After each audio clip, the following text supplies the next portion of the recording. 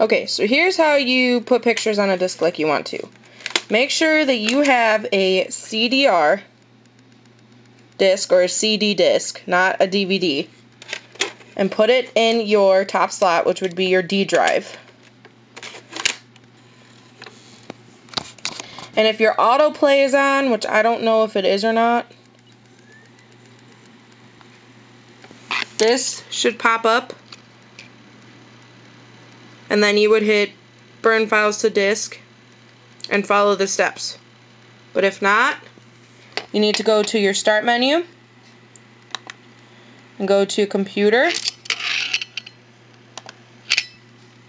and you should click on D drive right here. It should have the CD symbol and everything. This is what you want to click on, not this, which is what you were clicking on before. You don't want that. You want this. So then you'd open it, and this window should pop up, and you'd hit, use with a DVD CD player, which is what you're doing right now anyway. And then this blank window should pop up, and it should say drag files to this folder to add them to disk. And this is what I was talking about yesterday. You'd go up here in the top of the window next to this, or whatever you want to do up here, and you click and hold it, and you drag it to the side of your screen.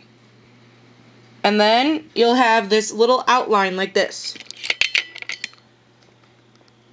And then you'll just simply let go, and it'll go fit itself to the side of the screen. And then you go into your pictures, and you do the same thing with that, except you drag it to the other side of the screen. And then you open a folder that you want pictures to burn from. Now, to select pictures, instead of dragging them one by one by one by one, you can click on a picture, and then, go through whatever, and then hit the shift button. And you'd hold down shift, and you'd click on the picture you decided to stop on, and it'll highlight all the pictures in between this picture and this picture. Now, if you don't want all those pictures, then you simply hit the control key, and you hold control, and you hover over the picture you want, and you click it.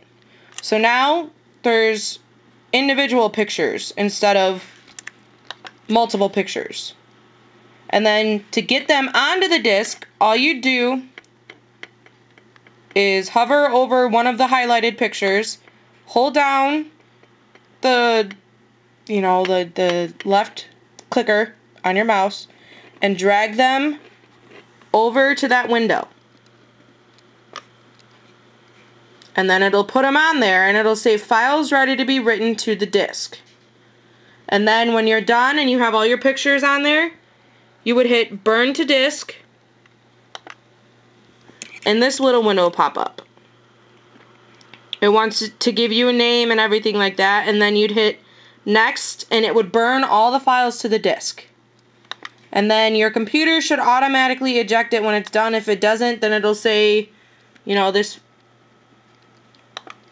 disk has been completed or whatever, and then you could take it out yourself. And that's all you do. It's really easy.